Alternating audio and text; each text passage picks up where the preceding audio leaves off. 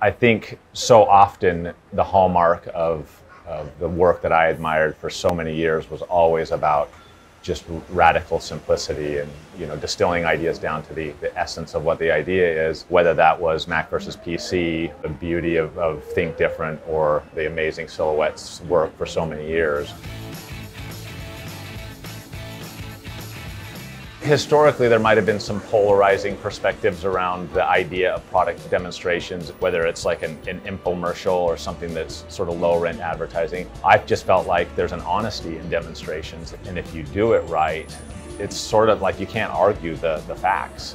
You have to have that truthfulness. It has to be something where everybody feels that it's authentic and it's real and there is nothing in the way. And if you can take that honesty and you marry it with art or you marry it with emotion, I think you're onto something that's really special.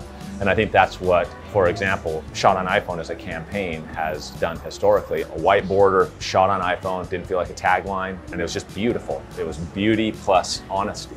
The evolution of Shot on iPhone has been keeping that same honesty, but then trying to mix that with emotion, to mix that with storytelling, and obviously create something that you're like, I cannot believe that was shot on an iPhone. The first time that Shot on iPhone started to move it towards storytelling, and it was Michel Gondry who'd shot a little film called Detour in 2017, and what's followed from that is that device in the hands of some of the most amazing artistic storytellers in the world, whether it's Damien Chazelle, Catherine Bigelow, Lulu Wang, Jason Reitman. Our approach has always been, not only are we showing this emotional and beautiful output, but also it's about showing how you can get the very most out of your device so that it feels attainable. It was that same philosophy of the honesty of a demonstration mixed with a vibe and emotion that got us to Behind the Mac.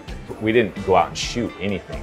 Everything that was part of that campaign was found, existed. And so it was like, well, we don't have to make anything up. We just have to demonstrate that the Mac is center to those who are thinking creatively in different ways to change the world. And so we just, again, got out of the way and tried to just demonstrate that this is something that is happening. This is already what the Mac is doing in the lives of these brilliant creative thinkers. You tie those beautiful creative thinkers with everyday individuals, again, who are using the Mac to make a difference in their lives, and you're onto something that's, again, honesty mixed with emotion and mixed with beauty.